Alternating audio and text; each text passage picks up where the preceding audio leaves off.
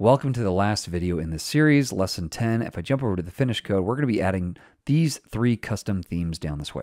Now, before we add these particular ones, I just want to talk through kind of how you would do this because we've set it up in such a way where it's really easy to add additional ones. There's really 2 steps you need to take, and that is first of all to come down to the theme section. So we've got custom accent right here, custom themes. All you have to do is copy this down and then provide a new ID and label. So I'm going to come in here and grab this, this, and this. We'll change all these for now. Let's just say like cool or something like that. So we've got a new cool option, and you can see that it populates right over here. Now when I click this, because the JavaScript is just set up to grab all my radios, if I jump over here, you're going to see right here, data theme cool is there. The problem is we don't have anything in our CSS. So that brings me to the second thing you need to do, which is to add some CSS. So let's jump over this way, and I'm going to jump up top here. There's 2 things you have to do in CSS. First of all, we want to go ahead and declare these variables for our cool theme. So I'm going to copy this down, and let's just call this cool. And then we can name these whatever we want. So let's just do, I don't know, I'm not even going to try to pick something good. We're just going to grab random values and maybe make them very, very awkward, just so you can definitely tell that things have changed. Okay, so there we go. We've got 5 different values. These are I promise you these are going to look bad. But let's grab all of these now and change these to cool. All right, so now we've said, hey, we've got a custom variable here of background cool. Now all I need to do is apply it whenever I have that data attribute of data theme equals cool. Now we've already done that before right down here. So what I'm going to do is grab this and just copy it down one time.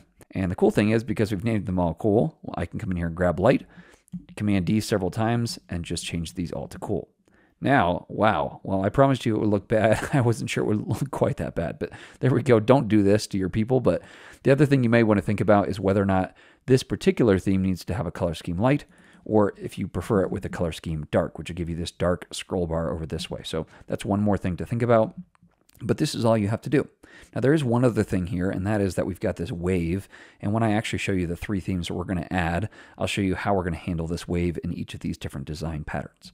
So with that said, I'm going to go ahead and get rid of this because I can't handle that anymore. And we'll come up here and get rid of this cool as well. Now, rather than you watching me type in these, I'm going to just paste them in. We've got the wild, which is what we're going to use for the 90s, the Dracula, and the material. Then I'm going to jump down this way, and all we have to do is basically switch these out like I just mentioned. So I'm going to grab this here, and for each of these, let's come in here. We're going to grab wild, like this, wild. All right, and then let's do the same one for Dracula. And then finally, one more time for material. Now, in order to actually see these in real life, we need to come back over this way. And I need to change these right here, first of all, to wild. And I ended up labeling this different. I think I called it 90s in my actual UI, but that should work because it's the actual ID that matters. All right, and then I'll come in here and let's do Dracula. And then I'll change this to say Dracula. And finally, one more time, let's come down here. And we'll call this material. All right, so now if I scroll down, I should have those as options. I click on 90s, it should show me 90s. Dracula should show me Dracula, and material should show me material. Now, with both Dracula and material, I actually want this sidebar to be black, and this one's fine, I think, leaving that white. So that means I just need to come over here and make sure that for this and for this down here, if I hit Command D, I can change both of those at the same time. Then I'll choose dark. So if I come back over here, now I've got a dark scroll bar, and same for material. I mentioned a moment ago that we still got this SVG we want to handle. Depending on kind of what you want, because sometimes themes can kind of mess things up. So this may look okay here, but I can tell you where it doesn't look okay is right here. All right, this looks a little too crazy. And then if I come in here, as I say, with a green background, but even here doesn't quite look right as far as fitting with the theme. So you can actually add a new property to anything when you update your theme as well. So just to show you how that works, I'm going to come in here. We're going to say data theme, and here I'll say when it equals a wild. Then I'm going to grab the wave. Now this is a class on the SVG itself. So if I jump back over here, we do class equals wave right here. All right, so it's on this SVG right here that we're looking at. So what I want to do is whenever I have a data theme equals wild, I want to grab the wave, and I'm going to add a mix blend mode.